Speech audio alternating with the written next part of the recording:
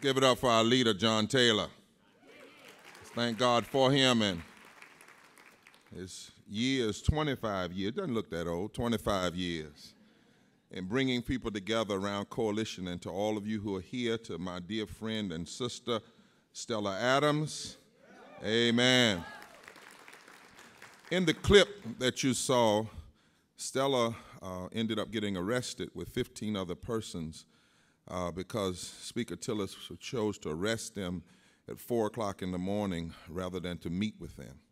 And she was defending a young lady who has cervical cancer who could be treated right now if we had accepted Medicaid expansion in North Carolina, who has said to me, Crystal Price is her name, every time you speak, call my name so that if I die, there will be video of you calling my name and my children will know that I did stand and fight for the right thing. So I've made that commitment to call her name. John is right, I'm on sabbatical because I believe in the middle of movements you must also meditate. You must think. This is not a season for just bumper sticker analysis. I really believe we're in the embryonic stages of a third reconstruction, and whether or not it will be birth has a lot to do with how we understand what's going on.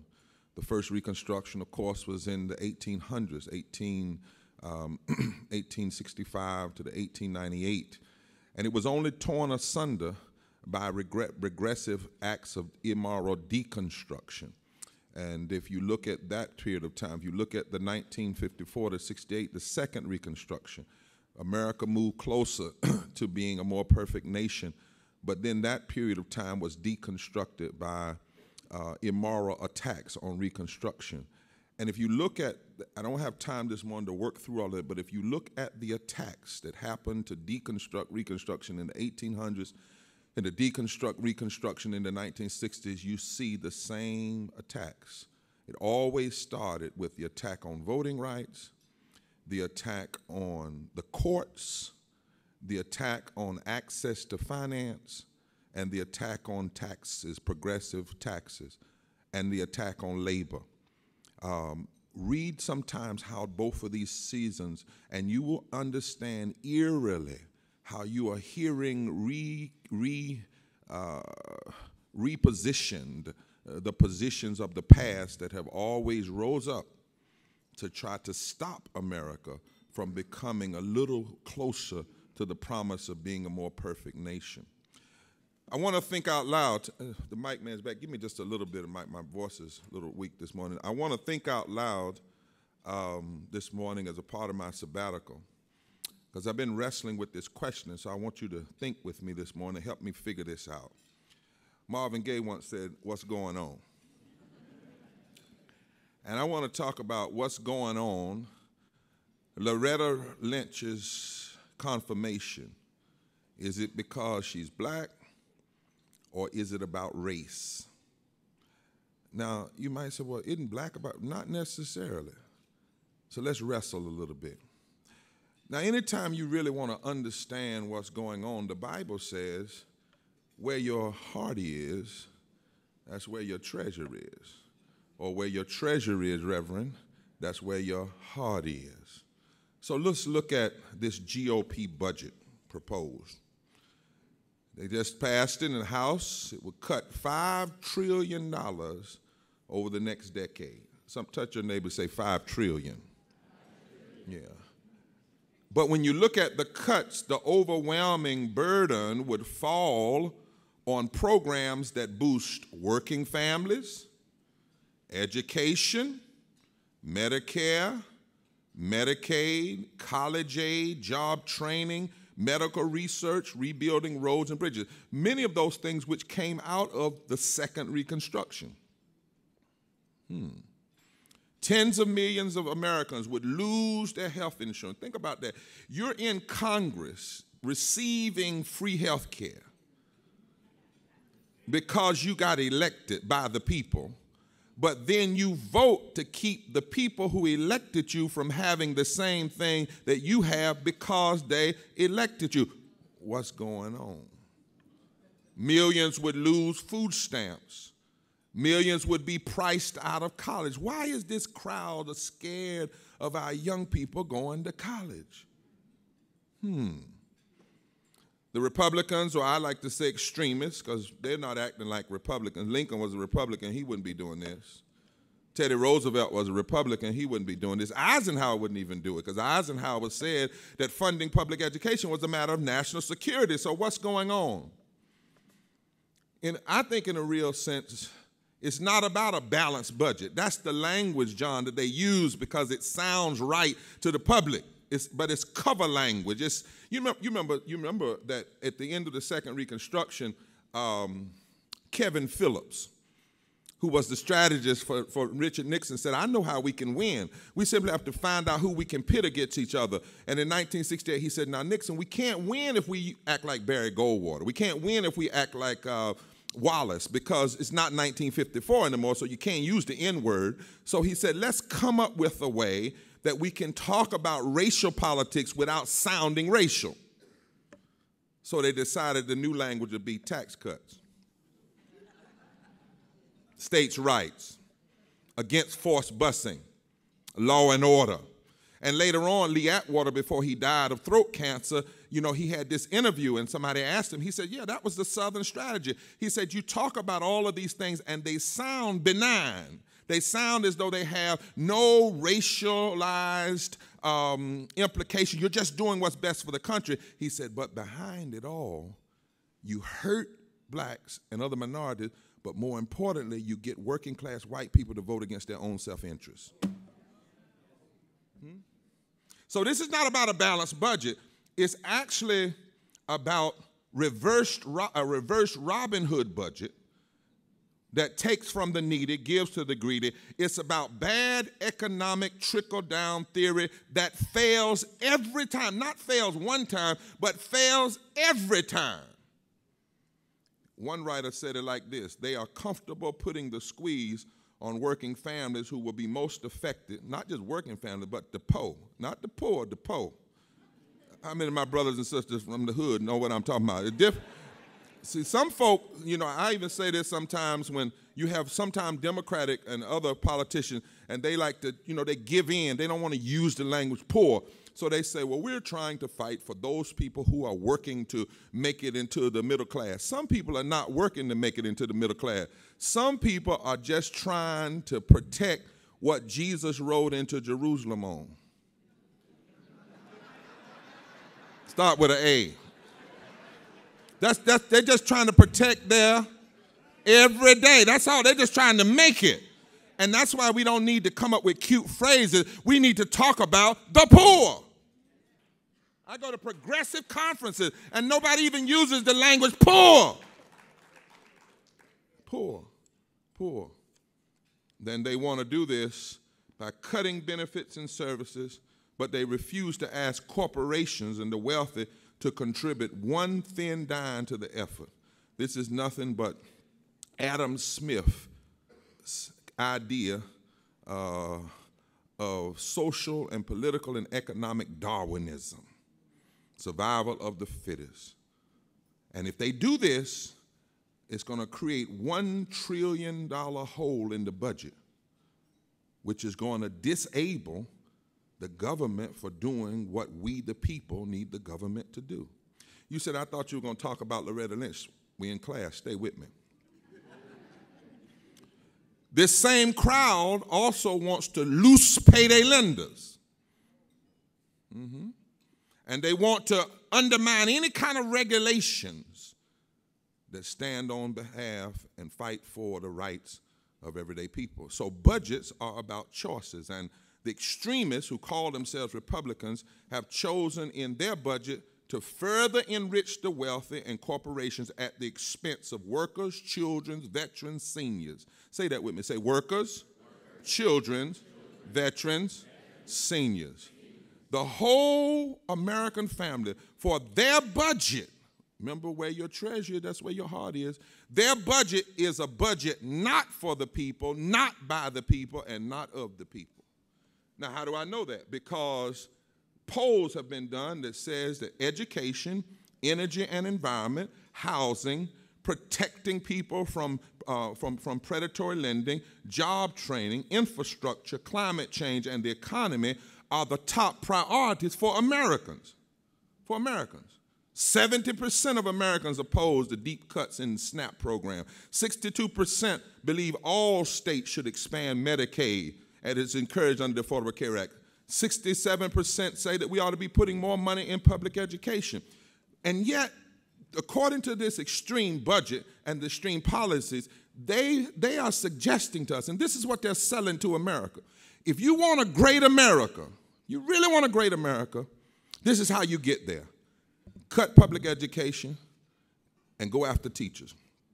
Deny health. You really want a great America? Deny health care to Americans. You really want a great America?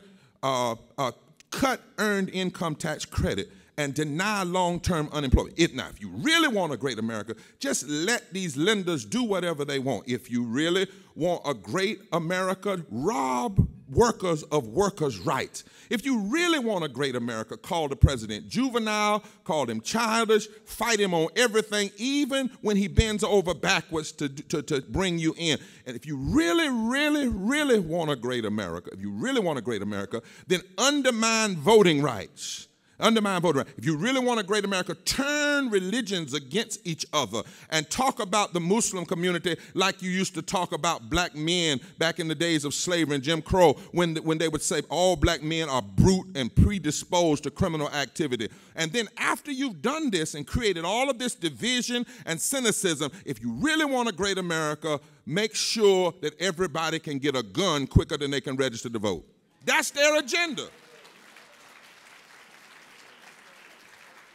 That's their agenda. And we have to begin to explain it like that. Ted Cruz laid it out. Imagine an America. That wasn't imagination, because imagination is going forward. That was a nightmare that he suggested, and then had the nerve to do it at a so-called Christian college when nothing he talked about was Christian. Because Christianity says, when I was hungry, feed me. When I was naked, clothe me.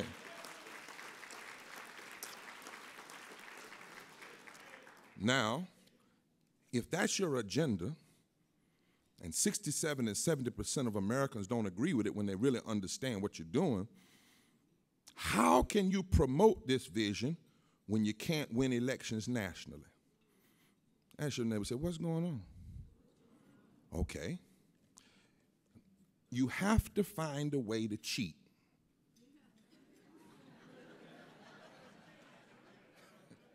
So you can't win nationally.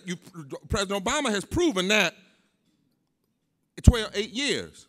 So you have to find a way to cheat at the state level. Watch me now. I'm getting the lynch, just watch. In order to get people in office who will vote narrowly. So you basically give up the national election. I mean, you run candidates, but you're not expecting, because once most people hear what you're selling, they're not going to buy it. So you got to find a way to get people into office who will vote narrowly. Now remember, in 1974, Charles Koch gave a speech in which he said they were going to no longer invest in Messiah candidates nationally. They were going to invest in movement building at the state level. They were going to build a radio talk host. They were going to build think tanks. And they were going to create language. And they were going to build from the bottom up. Many progressives decided we were going to invest in candidacies and not movement building. We were going to invest in Messiah candidates and not movement building. And when the candidate loses, all the infrastructure leaves. And when the candidate wins, we then turn everything over to the candidate as though they can do it all. So Charles Koch and that side took what Dr. King told us to do. They took it from us and used Dr. King's good dream for wrong purpose. You remember? Dr. King told us at the end of his speech, 1963, go back to Mississippi. Go back to Alabama. Go back and build state movements, because you've never changed D.C. from D.C. D.C. has always been changed from the bottom up. Greensboro, Selma, Birmingham. That's how you change this country. But if you can't win nationally, you have to cheat. Now, how do you cheat? First thing you have to do is promote race-based redistricting. that stacks and packs and bleaches black voters to keep them not from electing black folk, but from building alliances with progressive whites to elect blacks and whites who will be against this radical extreme agenda. Well, that's what they did all over the South. Did it in North Carolina. Now, just yesterday, 5-4, the Supreme Court held that packing black voters to meet a specific racial quota is constitutionally suspect. So that redistricting piece is on its way out now. But it's already done a lot of its effect. See, it did a lot of damage, you know. But even the court, Kennedy had to go on the other side, not with the liberal justice, but with the justices who were right. And the only one that was squealing was Clarence Thomas, of all people. If I was in church, one of the mothers would say, Lord, help him. Not help him, help him. All right? Now, so if you can't cheat with redistricting, the next way you cheat is voter suppression. Watch me now, especially in the South. Why? Because while the Southern strategy has worked for the last 40-some years and the South is solid, it's no longer solid anymore. And the election of President Obama in 2008 and 2012 proved that because he won in places like South Carolina, North Carolina, Virginia, and Florida. And we know now that Georgia and Mississippi, with the demographic shifts, if everybody can vote and there's not suppression, the South is no longer solid. And you can't guarantee the election of politicians, particularly from the South, who are going to be against public education and against regulation on payday lenders and against the attacks on housing. In fact, we know now that if you just register 30% of the unregistered black voters or other minority voters like Latinos or Asian, then what you're going to have is a brand new South. The political calculus will shift. And if the political calculus shifts in the South, it changes the nation. And if it changes the nation, then you won't have the people in the Congress that are passing these crazy extremist budgets because they won't be able to win at home. So, to promote this extreme agenda that cuts housing and health and all of these other matters, you have to find a way to violate the 15th Amendment. I'm going somewhere now. The 15th Amendment says the right of citizens of the United States shall not be denied or abridged, not just denied. See, because James Crow Esquire doesn't try to deny your right to vote. They attempt to abridge your right to vote, which is another way of denying your right to vote. The 14th Amendment says all persons born or naturalized in the United States and subject to the jurisdiction thereof are citizens of the United States and the state wherein they reside. No state shall make or enforce any law which shall abridge the privileges or immunities of a citizen of the United States or shall deny equal protection under the law. So if you're going to cheat, you got to find a way to undermine the 15th and the 14th Amendment, because unless you cheat, you can't win the Congress, you can't win state houses. If you can't win state houses, you can't implement your extreme agenda, because you know you can't win a national race. Touch your neighbor and say, I wonder where he's going. Watch me now, watch me now. Now, in order to violate these two laws without immediate examination, voter suppression laws, redistricting laws, if you got to find a way. I mean, they might 10, 20 years prove that they're wrong, but if you want to have immediate impact without any immediate review, then you have to, number one, gut the Voting Rights Amendment. Can't have a Voting Rights Amendment Section 5 out there, because then you're going to have preclearance. And if you have preclearance, then a national attorney general will be able to stop your cheating before it's implemented. Y'all with me? So you get, the Supreme Court has got to gut Section 5, and then the Congress has to stall on fixing Section 4, the formula, so Section 5 is no longer implemented. But in North Carolina, when Section 4, when the Supreme Court gutted the Voting Rights Act in June of 2013, one of our legislators told us just said, now that the headache has been removed. Think about that. The Voting Rights Act was passed because of the blood of Medgar Evers, the blood of 4 little girls in a Birmingham church, the blood of Viola Woosa, a white woman from Detroit, the blood of James Reed from Washington, D.C. But this legislator in the paper said, now that the headache, in other words, I was getting a headache trying to figure out how to cheat with this Voting Rights Act, but now I don't have to worry. And what did they do? Within 35 days, they passed the worst voter suppression bill in North Carolina that we've seen since Jim Crow. They passed the worst redistricting we've seen since the 19th century. And they set up a model for the rest of the South. But, what else do you have to do? Even if you don't have the Voting Rights Act, there's still an agency out there that has legal authority to challenge voter suppression tactics using Section 2 of the Voting Rights Act. Any lawyers in here? Raise your hand, lawyers. Am I doing all right for a jackleg lawyer? Okay, y'all, yeah, all right. So, because you got this agency out here, and this agency not only can sue based on Section 2, this agency can challenge payday lenders. And enforce federal law. All right. Now this little agency is called the U.S. Department of Justice. So if you're going to cheat, you got to gut the Voting Rights Act, but you got to find some way to destabilize the Justice Department. Because the Justice Department is the federal, let me read it right from the book, is the federal executive department of the U.S. government responsible for the enforcement of law and administration of justice in the United States. Top law officer. Now, what would make you, if you were what would make a person or a politician willing to weaken this nation's ability to deal with terrorism? Because that law, what's more important to you than dealing with terrorists? Could it be cheating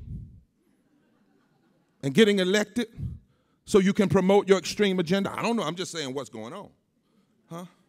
So if you have an agenda of voter suppression for your own political purposes, you can't really afford to have a stabilized Justice Department. And the one way you destabilize an office of the federal government is either to defund it or deny leadership. And here's where the race question comes in, John. It's not that they are denying Loretta Lynch because she's black. Because if she was black and Clarence Thomas, she would have got confirmed.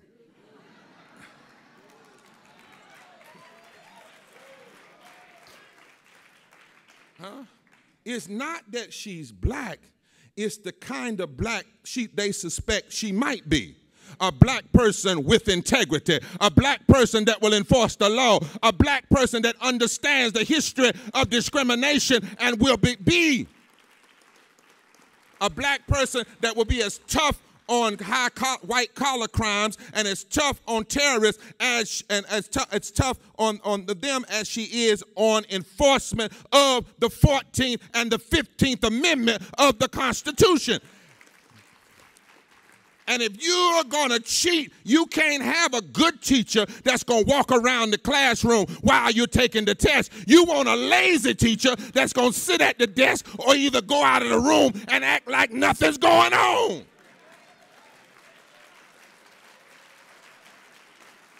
Help me a little bit, Mr. Mike, man. See, I would disagree with Mr. Durbin. It's not that they want her at the back of the bus. I understand the analogy. They want the entire function of the Justice Department at the back of the bus. They want it at the back of the bus if they cannot guarantee that the leadership will not go after these voter suppression.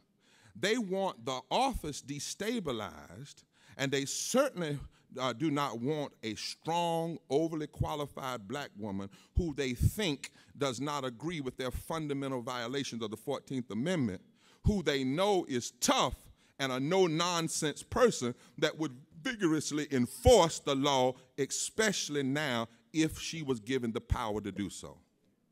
And that's the race question. It's not as simple as black. The race question comes in because without strong enforcement of the law, of the 14th and 15th Amendment and Section 2 of the Voting Rights Act, states can pass voter suppression laws that are biased and discriminatory toward blacks, Latinos, and women and the poor. And when these laws are passed that impact voting, it allows congresspeople and senators at the state level to get in office through trickery and cheating that vote against every issue that groups like the National Reinvestment Coalition cares about. That's the race issue. Race is not about persons, it's about policy. Systemic, institutionalized racism. And that's why we got to analyze this and understand what's going on. Because denying Loretta Lynch and denying fixing the Voting Rights Act allows the Southern strategy to still hold the country back. Now, how do I know this? Because Tom Tillis said it. All you got to do is listen to him. He wasn't supposed to say it, but he was too whatever to keep his mouth closed. See, it used to be when you were a freshman senator, you shut up.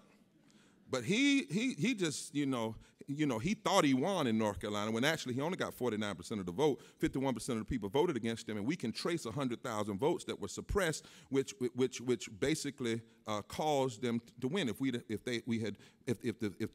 the Supreme Court had not denied our injunction against the voter suppression laws, it would have been a very different election in North Carolina. So he's feeling his Cheerios, so he's talking too much. And so at one of the hearings, he asked Loretta Lynch about her position on voting laws. He wasn't supposed to do that.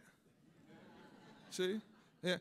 And about the laws that were passed in his state that are now being challenged in the court, that the Fourth Circuit of the federal courts has already said are unconstitutional in our injunction. And when we go to court on July the 6th, we believe we're going to win it. Tillis was Speaker of the House. He was the backer of the law. He pushed the laws. 40 changes, ended early voting, ended same-day registration, put in the worst voter ID in the country, worse than Alabama, worse than South Carolina. Even a federal Republican judge in Indiana is now saying he was wrong on voter ID. So what question does he ask Loretta Lynch? Where do you stand? Why? Because when you're cheating, you got to make sure you can't just have anybody enforcing the law. Huh? He said, I'm concerned that you said in a speech on Martin Luther King Day, when she said, I'm proud to tell you that the Department of Justice is looking into these laws. That's what the Department of Justice is supposed to do. And he's questioning her because really, if you're cheating, you don't want anybody to look. Right. And so they also, at that same hearing, called Catherine Engelbrecht, the founder and president of True the Vote, a Tea Party-linked group that has trained advocates, so-called, to look out for voting irregularities. No, it's a Tea Party group that's trying to figure out more ways to cheat. Now think about that. Loretta Lynch is going through confirmation hearings. You basically ask her, are you going to enforce the law? Which is what she's being confirmed to do. And then you bring into the same hearing somebody that's trying to undermine the law. Huh? What's going on? What's going on? That's the race question. Is there denial because she's black? No. She ain't the right black person. The real denial is that she could be white, for that matter, but they do not want a strong attorney general. that will continue the legacy of Eric Holder, and that is not interpreting the law as the Supreme Court does, but enforcing the law as it is. And as I see it, and you should see it too, the 15th Amendment that says you cannot deny and abridge the right to vote, and the 14th Amendment that says you must guarantee equal protection under law is still the law of the land, and I want a top cop that will enforce that law.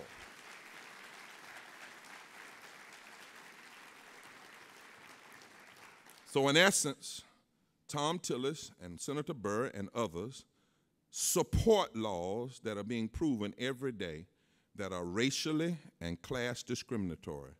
And they do not want, touch your neighbor, say, and they do not want. No, say it like you mean it. I know what I'm going to say. They do not want. They do not want a top law enforcement officer to be on the side of enforcing the law in a way that doesn't allow people to cheat, that undermines minorities, blacks, and women and the poor people their right to vote, because if everybody votes, they can't win. And if they can't win, they can't loose pay their lenders. If they can't win, they can't pass these regressive budgets. If they can't win, they can't take money from public education and route that money into their private investors. If they can't win, they can't take the regulations off of the banking industry. You see what I'm saying? But if they can do those things, they create discrimination. That's the race issue. Now, as I close, what does this mean for a conference like this? It means of all the things you are discussing here, you must join the fight for a real fix to the Voting Rights Act if you are truly concerned about reinvestment in this country and the policies that are passed. Because without Section 5 of the Voting Rights Act, it will continue to allow, especially in the South, congresspeople and state legislators to be elected without adequate challenge that are diametrically opposed to everything you care about. Secondly, you must make sure that you don't get hoodwinked, bamboozled, run amok.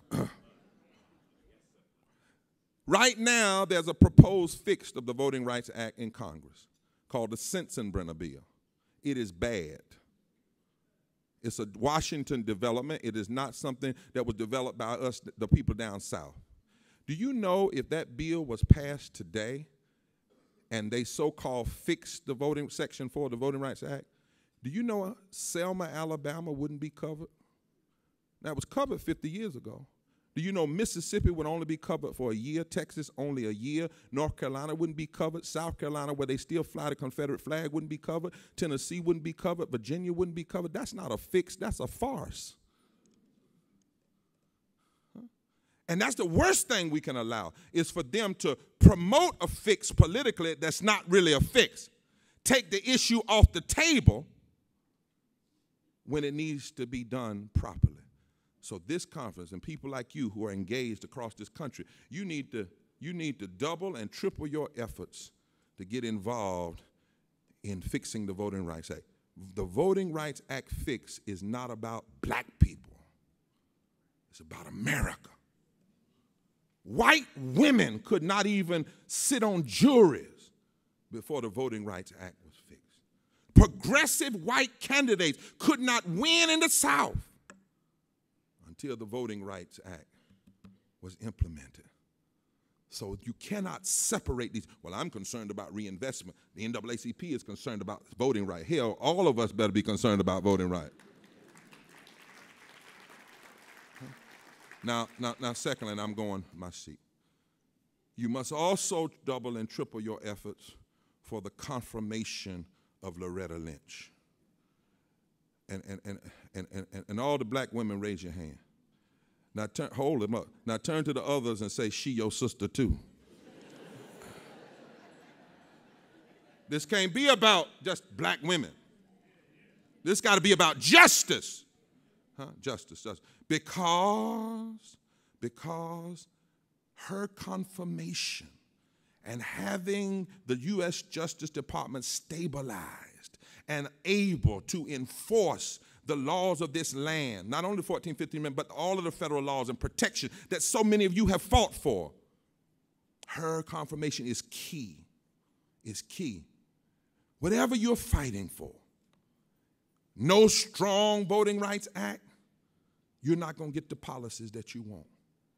Whatever you're fighting for, no strong Attorney General, you're not going to have an enforcement agency that's going to be able to hold these states and others' feet to the fire when they try to roll back the rights that you have fought for. Unchecked voter suppression that allows extremists, especially in the South, to win by default and trickery and cheating, and thereby stack the Congress and state houses with those that are diametrically opposed to your justice and the kind of fairness you believe in, must be challenged. Must be challenged. And so, John, I'm kind of glad you called me out of sabbatical because I've been thinking about all this stuff in the library. And I just wanted y'all to think with me. I haven't fully developed this, but hope I did a little bit all right. I want you to know that I believe that this is our fight 50 years after Selma. Our fight is not to win voting rights, but to hold on to the rights that were already won. See, really, we ought to be talking about now making it sure you're registered to vote when you register for the draft automatically. That's what we really ought to be talking about. We really ought to be talking about a constitutional amendment that lays out voting patterns that are equalized across the board, and we have a constitutional right to a certain way of voting rather than having each state going through all of this trickery. But instead of that, our fight right now is just to hold on. And our fight now is to guarantee strong enforcement of the laws and civil rights, the laws that we've already won. And we can win this fight together. You need to understand, as I go to my seat, you don't cheat when somebody's weaker than you. Wish I had a witness here. You only cheat when you know you can't beat them in a head-on battle. And I'm going around the country saying to progressives, it's time for us to stop talking about how strong the Tea Party is and how strong that these extremists are. They know how strong you are. That's why they cheat so much.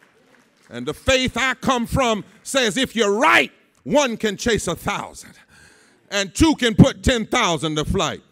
The Bible that I read says justice can roll down like waters and righteousness like a mighty stream. My faith tradition tells me you can have a bad Friday.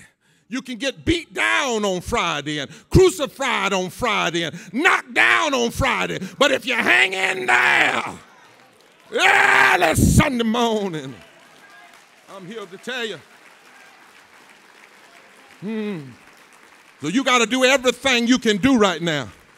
We need mass mobilization today like we had it 50 years ago. President Johnson said on March 15, 1965, the real hero of the struggle is the American Negro. His actions, his protests, his courage to risk safety and even risk life have awakened the consciousness of this nation. Touch your neighbor and say, neighbor, we must awaken the conscience of this nation. One more time. It's our time, y'all. And we can do this together. I want you to understand it's time for us to stop moping. Stop coming to these conferences talking about how strong the Tea Party is and start talking about how strong we are when we work together. Don't you remember Selma? Oh my God, they won against dogs. They won against assassination. They won against beatings. They won against the Ku Klux Klan. And if they won against all that, who in the hell is scared of tea?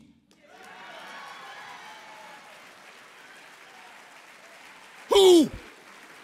The Lord is my light, my salvation. Whom shall I fear? The Lord is the strength of my life. Of whom shall I be afraid? If they could win, then surely we can win now. Dr. King on March 25th, this past Wednesday, stood on the steps of the Capitol in Montgomery, the place where the president of the Confederacy, Jefferson Davis, had been inaugurated. He stood there looking from those steps across the Dexter Avenue where he had started his ministry 1956, 9 years earlier. And Dr. King said on that day, the 25th, the president had already given his speech and placed the Voting Rights Act before the Congress. And Dr. King said, they said we would never get here but over their dead bodies. But here we are. And we ain't going to let nobody turn us around. I wonder, are there any fighters in here that'll touch your neighbor and say, neighbor, we ain't going to let nobody turn us around. And then Dr. King said, and I want to lift his words and then I want to remix them. He said, I know you're asking today, how long will it take?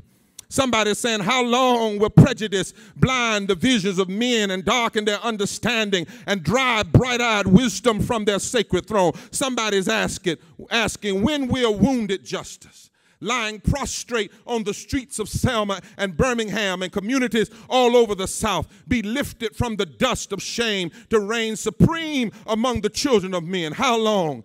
And then Dr. King said, I want to say to you this afternoon, however difficult the moment, however frustrating the hour, it will not be long, because truth crushed to the earth will rise again. How long? Not long.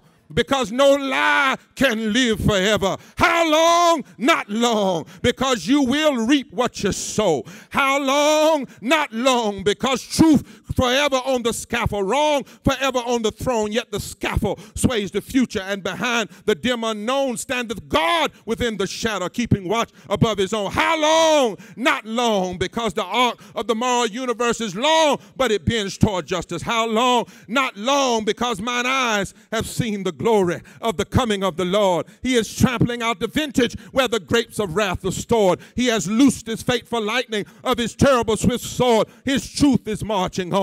He has sounded forth the trumpet that shall never sound retreat. He is sifting out the hearts of men before his judgment seat. Oh, be swift, my soul, to answer him. Be jubilant, my feet. Our God is marching on. Glory, glory, hallelujah. I want to remix and update Dr. King's question. How long will the Tea Party influence the trajectory of American politics? Not long. If we come together and dilute that tea and fight back like we ought to. How long will voter suppression tactics work? Not long if we mobilize in mass and vote in mass and litigate in mass. How long will extremist politicians terrorize the political landscape? Not long if reinvestment advocates and civil rights advocates and voting advocates and housing advocates and public education advocates and labor advocates and Black Lives Matter advocates and women advocates and LGBTQ advocates, if we all come together. Not long, not long, not long, not long. When we all come together. What a day! What a day! What a day! What a day of rejoicing it will be, and it's not long. Not long, Reverend. Thank you, Reverend. Thank you. I'll lift your hand up. Not long. Not long. Thank you so much. Thank you.